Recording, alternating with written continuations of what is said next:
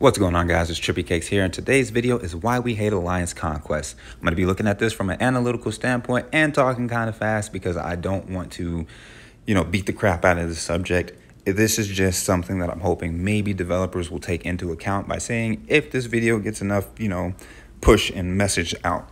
So, I am a whale. Yeah. So before we even go on, I already know other whales are going to say this is why you build HP on cards. Well, not everybody has the means to do so. Not everybody has the crystals to go and, try and get their luck with premium cards.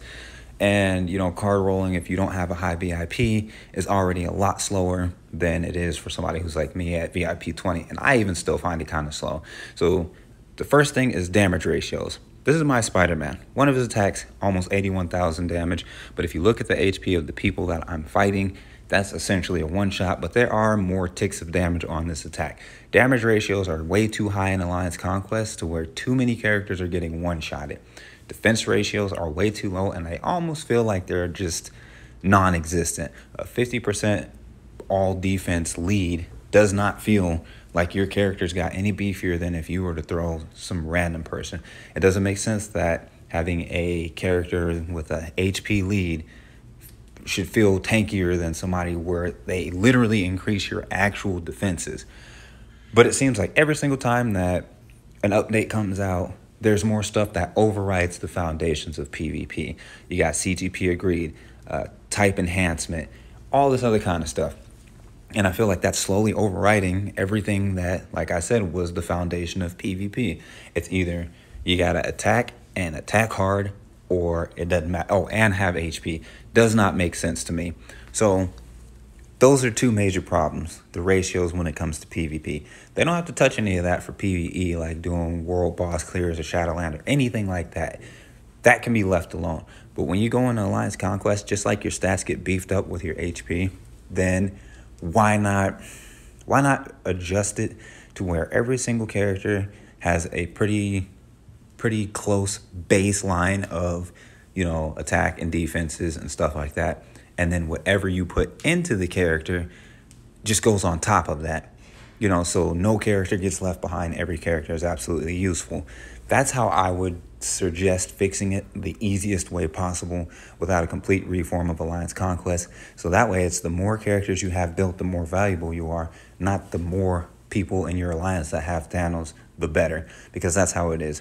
We need to kill meta in PvP.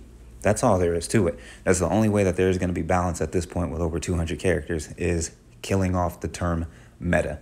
And I don't see anything wrong with that. There's no reason why people should be forced into putting their everything into characters that they don't necessarily care about. Like, I don't necessarily care about Thanos, but I know that he is absolutely invaluable in Alliance Conquest. To me, whatever you put into a character is what should show. I don't think that Doc Ock, Hulkling, hell, even Whiplash, I don't think any one of those characters should be left behind just because they're playing favoritisms or they don't have some awesome uniform coming out or whatever. And then, like, it's bad enough that a lot of kits have been outdated so severely. But as of right now, the best way to start to fix this Alliance Conquest problem, because it is one of the biggest game modes in this game, best way to fix it is to have a flat baseline for every character in the game and how built you've put into them, ISO, Urus, custom gear, all that. That is what should make or break your character, because there are people that have put a bunch of resources into a character, but they fall extremely short just because they're not meta. So I'm asking you guys who watch this to help push this to Netmarble, because they need to listen. They want our money. The least they can do is make it to where everybody who has a favorite character, even if they're not the greatest thing in the world, should be able to play this game and enjoy it. That's all I got to say about that. And as always, guys, do thank you for listening to me rant. Please do like, subscribe if you're new to the channel, comment, all that good stuff. Make sure you're sharing, because I'm really trying to get this rolling this year. I got high hopes for this year, and I can't wait to see what else we got in store. This has been Trippy Cakes, and I'm peacing out.